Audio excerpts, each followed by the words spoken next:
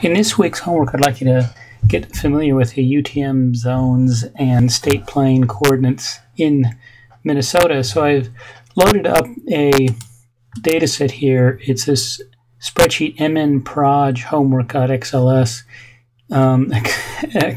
It has the 8 marks here, 8 data sheets, data sheets for locations in Minnesota in the southwest, the southeast, the central, the northwest, the northeast part of the state. So there's the latitude, longitude, the UTM northern easting, the UTM zone, the state plane feet, and the state plane zone.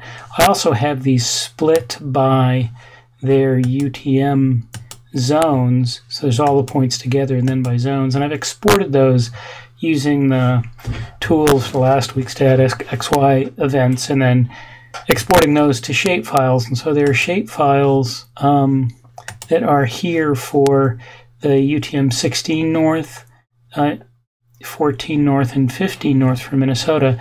Now, the 15 north are split into NAD 8396 and NAD 83 2011, which we know ARC treats the same, but I'm separating them here. So you can see the 16, 15, and 14 points. There's just 1 point, for the UTM 16. So this is 16, 15, and 14. They decrease going to the west. And I'll add the state boundary here, the county boundaries, to show. And then I'll also add the UTM zones. Here I found online in one of the Esri catalogs this LPAC, and I can just unpack it on top, and it'll show the zones here for the UTM location. So here I have zone 15, zone 16, and zone 14. So what I'd like you to do is take a look at these, and it's in the attribute table. There's the UTM northing and easting zone currently. What I'd like you to do is for the zone 16 and 14, project them into 15 coordinates. So first I need to project my data. So here I'm going to take the UTM 16 NAD 83.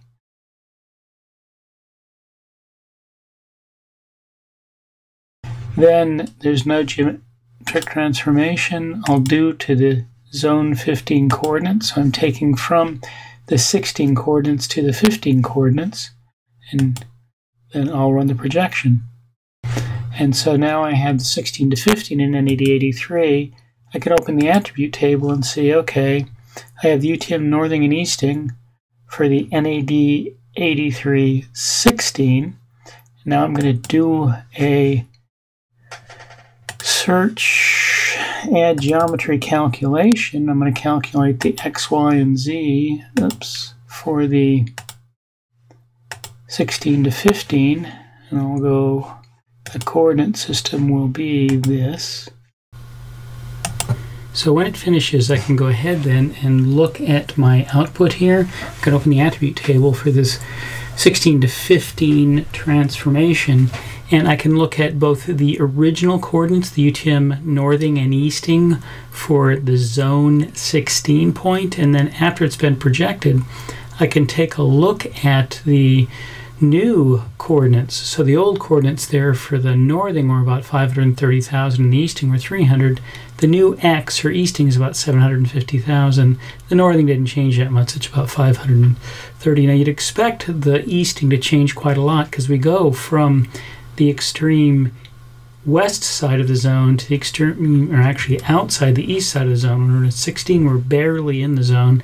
And when I plot that point in zone 15, I'm a long ways from the origin, which is there past the west edge of the zone. And so that coordinate in the UTM 15 system should be much larger here, that 400,000 units larger.